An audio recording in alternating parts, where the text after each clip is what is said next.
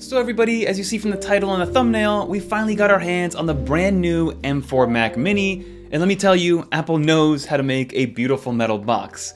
In this video, what I want to do is actually unbox this thing, show you guys what that's like. Secondly, we're going to go through the first impressions of the setup. We're going to use Migration Assistant for the first time ever and see what that process is like. And then lastly, we'll talk about pricing, what configuration I use, and my initial impressions on what I think about the M4 Mac Mini and who this is for. So without further ado, let's unbox this thing. So Apple continues to be the master of unboxing experiences. There's really no other company that does it the way that they do, but this unboxing experience is ultra minimal. And again, gone are the days where you get a bunch of different things, even to the point where there's zero peripherals, and Apple's been doing that now for a couple of years. But for the unboxing experience here, it's pretty much just the computer and the cable itself. You open this thing up, and right there, Apple presents to you the brand new M4 Mac Mini in all of its glory. And like I said, this is a beautiful piece of hardware. Now yes, it's just an aluminum box, and it doesn't have that much more going for it, but again, a 5x5 square that's 2 inches in depth, and it's housing all this compute is absolutely insane. And then underneath that, you do get the power cable, which is definitely long enough for any desk setup, but I do wish it was a little bit longer, especially if you do plan on kind of bringing this with you on the road, because this thing is so small and compact and so powerful that this is a portable powerhouse in my opinion. So I do wish the cable was a little bit longer, but it is a beautiful cable, very well made, it's braided, and you can tell that Apple really kind of spent some time and money on this cable. And then lastly, you do have some paperwork, but again, gone are the days of having any Apple stickers, so if you are looking for those, unfortunately, you will not be getting them. But now let's set this thing up because I am planning on migrating everything over from my M2 MacBook Air over to this brand new M4 Mac Mini, and I've never used a migration assistant and I've never actually done this one-to-one. Normally when I get a new macOS computer, I start absolutely fresh, but this time around I want to make sure that I'm holding on to everything my M2 Air has and moving it over to this M4 Mini. Let's get into it.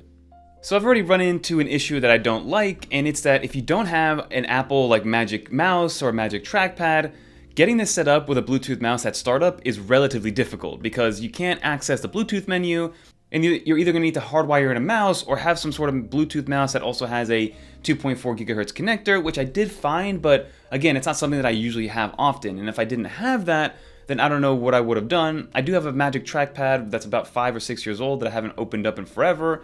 But again, that's something that we're gonna have to take into consideration when you do set this up, especially because it doesn't come with a keyboard, a mouse, or a trackpad in the packaging, of course. But let's go through the setup process, and I did bring my M2 MacBook Air close by in order to be able to kind of maybe transfer things over and see what that process is like. So we're gonna go through this little installation process.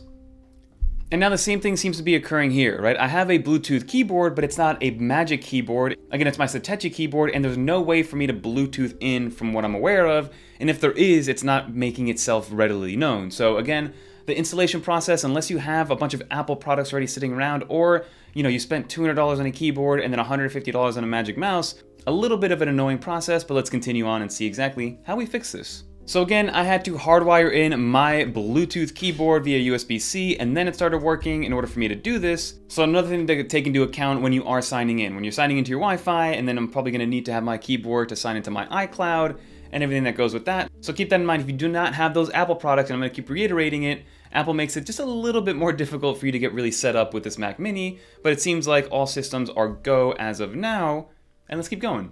So here now it's asking for a software update. I'm going to press continue, and I'm going to install macOS Sequoia 15.1. This could take a little while depending on what's going on, but we'll come back once it's ready to go. So we are now updated to macOS Sequoia 15.1, and we should be able to go through this setup process pretty much all over again. So again, my goal here is to transfer everything over from my M2 MacBook Air over to this M4 Mac Mini, and I do have them on the same Wi-Fi, but it doesn't look like the new Mac Mini is recognizing that my MacBook Air is right here. So let's see exactly how long this takes or what the situation is here. I have a better idea. I'm going to connect it via a Thunderbolt 4 cable. Be right back. So I did open up my migration assistant on the M2 MacBook Air. We're going to press to another Mac. We'll press continue, and then I'm hoping that it shows up on the new M4 Mac Mini. So boom, there it is. It does pop up here. So we're going to select this Mac. We're going to press continue. And it looks like these numbers are here and good to go.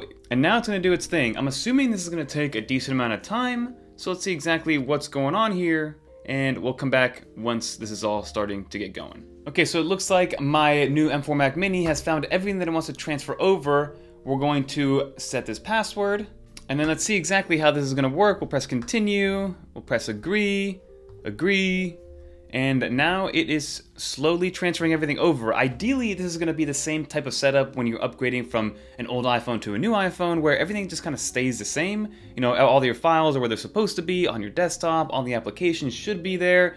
But again, this is my first personal experience doing this, coming from an older MacBook over to a Mac Mini, so I thought I would kind of document this and show you guys exactly what this process is like and how long it's going to take. As of right now, it is 12:50. We'll come back and I'll let you know exactly how long it takes to transfer over about 120 gigs of not only storage and files, but also applications, data inside of those applications, and I'm just curious to see how it's all handled, but we'll be right back. So I know it says that it's 1:50, but this actually finished up by 1:02 p.m., which means it took 12 minutes to move over about 150 gigs of storage that I had on my M2 MacBook Air, and everything is exactly the same. So this is the first time that I've personally used Migration Assistant. This is the first time that I've actually gone and I didn't start from fresh when it comes to using a macOS computer. And it's exactly how I left my M2 Air. It's got the same wallpaper, all the same files are on my desktop, which is relatively messy right now. All the same applications are down here. And then one of the coolest things is that it still logged into a lot of my applications. So when I opened up something like Slack, I was still logged into my Slack. So it wasn't like when you start up a brand new iPhone, I had to re-sign in to all my different accounts. I'm still logged into my email, I'm still logged into my Chrome, into my Safari, into my messages. And you can just see just how fast this thing is moving. Again, I'm running the M4, the regular, the baseline version. All these applications opened up instantaneously, and I'm just so excited to kind of put this M4 Mac Mini through its paces and see exactly what it's going to be like moving forward. But that will just about do it for this video, everybody. As you saw, the setup process has its growing pains depending on what kind of peripherals you have, but just know that if you do not have Mac-related peripherals like the Magic Keyboard, the Magic Mouse, the Magic Trackpad, and you want to go with cheaper alternatives, then you're going to need to hardwire them in, at least for the initial setup, and then after the fact, you can obviously connect them via Bluetooth and have your normal setup. So that's what I ended up having to do, and that's something that a lot of people are going to have to do because not everybody's going to want to spend basically almost $400, if not more, on all three of those peripherals if you end up picking them all up in the black colorway, especially because Apple likes to charge even more for that color. But outside of that, the setup process was very easy. I would recommend when it comes to the Migration Assistant to rely on a hardwired connection. So if you have a Thunderbolt cable laying around, highly recommend using that and plugging it into the rear of the Mac Mini because that is a Thunderbolt 4 port, at least for the one that I have. And then also with my M2 MacBook Air, that was also a Thunderbolt port, so I was able to transfer things relatively quickly. But outside of that, everything worked flawlessly, everything worked as it was intended to. And now that I'm all set up, I'm excited to kind of get my desk together because now I can declutter a lot of the stuff that I had on there, and then also see exactly what I can do with it in part of my ecosystem. My goal is to have this as my standalone desktop, and then use my iPad Pro as my main mobile computer moving forward because that's pretty much how I use my M2 Air and never really left my desk. But that'll do it for this video. Let me know in the comment down below what you think. Did you pick up an M4 Mac Mini? Did you go through the student store to get an additional $100 off and pick this up for $4.99? Let me know in the comment down below. But if you made it to the end of this video, make sure to leave a little dolphin in the comments down below so I know you made it to the end. And if you guys want to watch more videos like this one and some upcoming videos, definitely check out one of these videos right here and consider subscribing, everybody. And until next time, I'm Fernando. Peace.